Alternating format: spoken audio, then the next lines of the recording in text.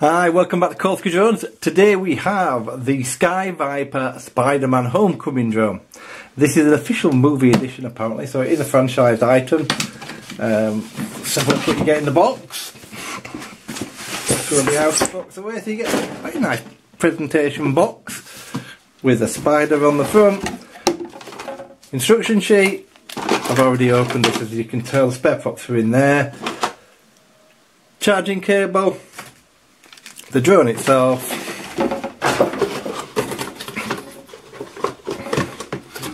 the controller, and that's really it. It's a very heavy box for what you get in it. Let's just put this stuff down. So, this is the drone. The drone's quite size, as you can see, it's quite big in your hand. It's not a small drone at all. It comes with one LiPo, and it is a 650 milliamp hour battery. It's good for about 5 minutes. It's an altitude hold drone.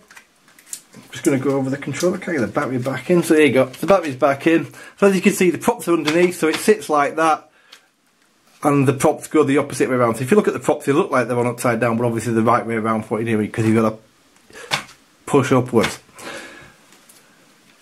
The drone is quite well made. It's a bit gimmicky, obviously, because it's made to look like a spider, but it feels quite strong enough. The motors are in there, and it's got quite a bit of power. It has LED lights at the front. Let's turn it on. Welcome back, Spiderman. We'll discuss that in a minute. Initiating drone connection. Stand by. So we'll connect it up. Spider drone is now operational. Okay. Mildly annoying transmitter, really annoying transmitter. I can't find out how to turn the volume down. There might be some way, I might just not have read the instructions properly, but it's really loud. If you leave it on, it eats batteries like they're going out of fashion. So the controller itself, as you can see, is branded with Spiderman. It's got like a web design on it. It runs on 3 batteries.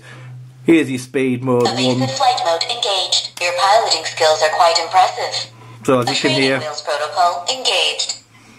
so you've got Auto launch. launch initiated. Stand clear.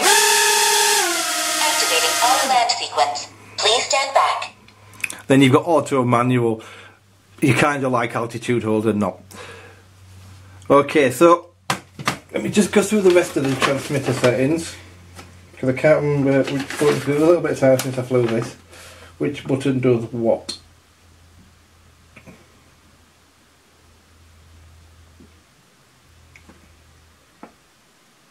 Nope, that's about it. It's a very basic drone. There's no camera on here or anything. Doesn't bother me in the slightest, because as you've probably seen some reviews, I don't think they should put cameras on these drones if they're going to make them that bad. So there's no camera. So it's a typical, I'm going to say micro, but it's actually quite a decent size. You can fly it outside, you can fly it indoors. I've recorded a small video to go at the end of it where you see me flying it outside. This thing is incredibly twitchy. Even on mode 1, it's so twitchy it's untrue. This is not a beginner's drone. If you're a beginner, you certainly won't get much fun out of this, because it's all over the place. You can control it with, but you have to be on the sticks constantly. Its altitude hold's quite good. It's the fact it just moves around, and no matter what I do, I can't get it to set up properly. It is quite good fun to fly, and if you stick it in the 3rd mode, it's quite a bit of good fun, but it's certainly not a beginner's drone.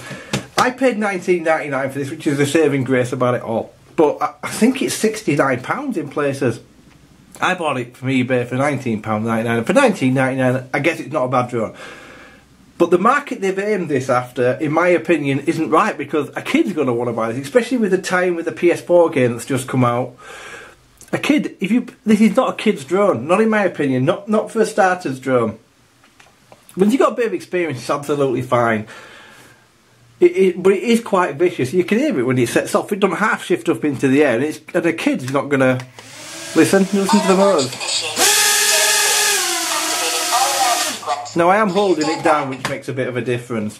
I like this, and a kid's probably going to love the controller the way it goes. Flight mode engaged. Auto flight mode engaged. A kid's probably going to love the way that does that, and it's a very kid-sized, kid-friendly controller, and it actually feels quite nice. The sticks feel quite good, doesn't it? But you see how twitchy it is?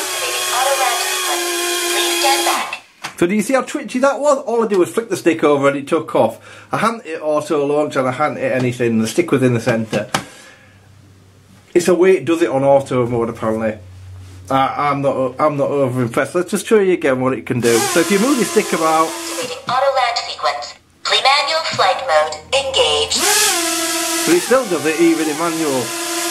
Now I have no idea why you'd want it to do that, Auto land sequence. because Please stand back. it's not like I brought the sticks down and held them to one side. So I don't recommend this. At $19.99, if you've been flying a bit and you want a bit of fun, yeah, but would you want it?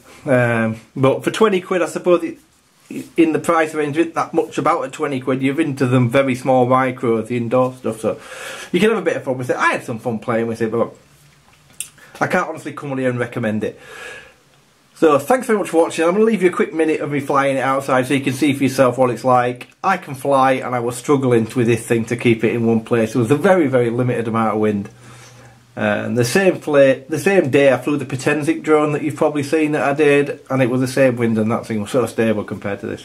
So, once again, thanks very much for watching. Have a fantastic day, and you've been watching Kolsky Drones.